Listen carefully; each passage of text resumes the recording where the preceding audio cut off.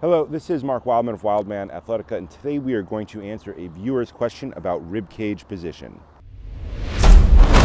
This question comes to us from a viewer named Sid. I do not know if I'm pronouncing his last name right, so I am just gonna not do it.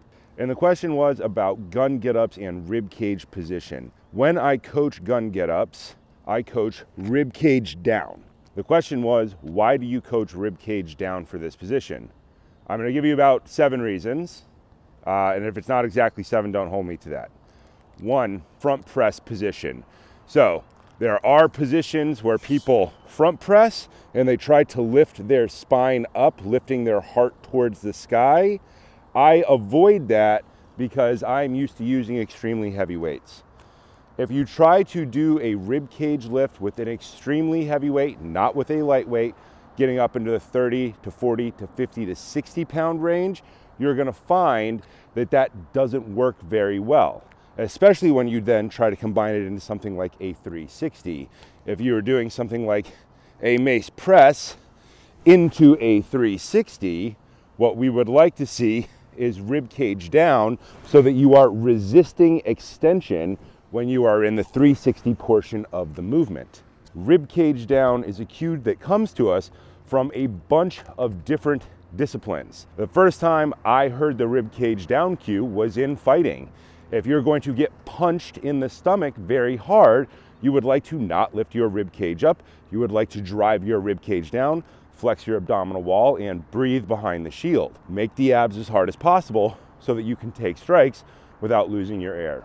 You will hear the same cue in the original RKC coaching, RKC Kettlebell, Russian Kettlebell Challenge coaching, where when you press heavy weights, you drive your arm up and you drive your rib cage down.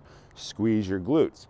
All the cues are the same because they're trying to get you to activate your glutes, to flex the bottom of your core, drive your rib cage down, draw your belly button generally towards your spine, which is not an RKC cue, it's a Pilates cue, but it's the same general idea. And they're trying to get you to breathe behind the shield, to maximize your abdominal tension without pushing your abdominal wall out. There are martial arts and styles of lifting that push your abdominal wall out.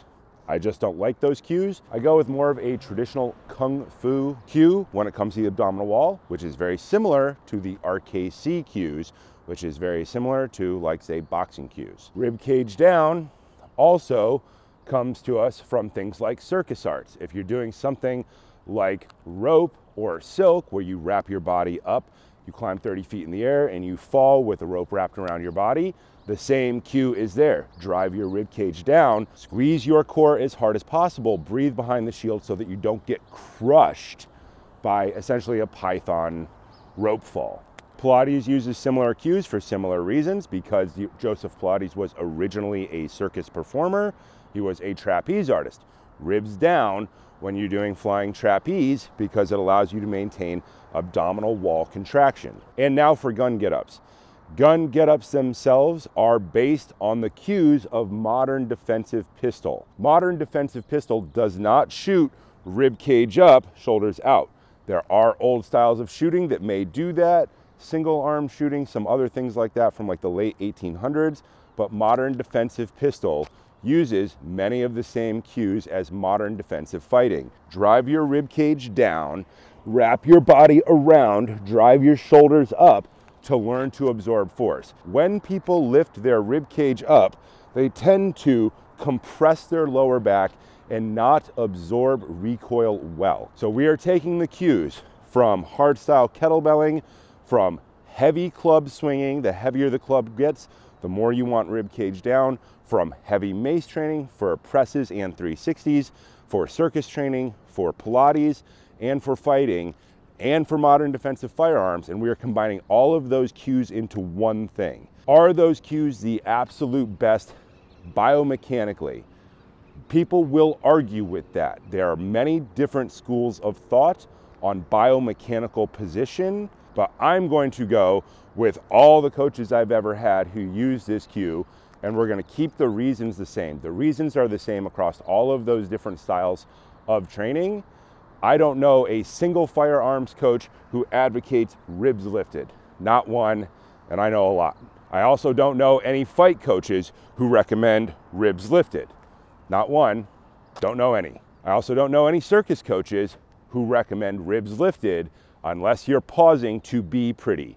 Oftentimes, rib cage lift is associated with trying to look cool. Ballet dancers do it. People like Sandow used to do it back in the late 1800s because it made them look like ballet dancers. You'll notice a lot of the posing cues from the late 1800s for the original strongmen were circus performers, and they used pieces of ballet cues in between strength lifts or in between tricks in order to pause so the crowd would know when to clap.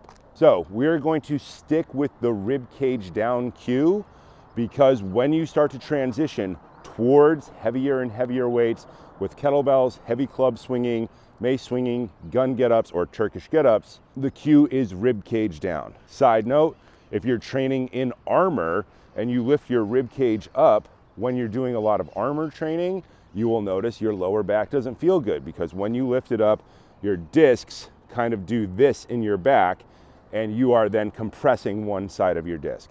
So we're trying to take the discs of our spine and make them as level as possible at the low part of our spine, not at the high part of our spine, at the low part of our spine, so that we can integrate our core into one solid block.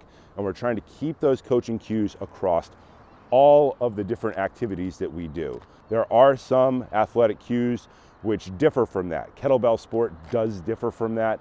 They do have rib cage lifted position in a lot of kettlebell sport or kettlebell competition movements, but that is not always what we're doing. If you're coaching basic kettlebells for normal people, you will coach rib cage down. If you're coaching club swinging for normal people, rib cage down. If you're coaching mace for normal people, rib cage down. Anybody who suffers low back pain, the coaching cue is always rib cage down. Anytime you do fight training, the coaching cues are rib cage down.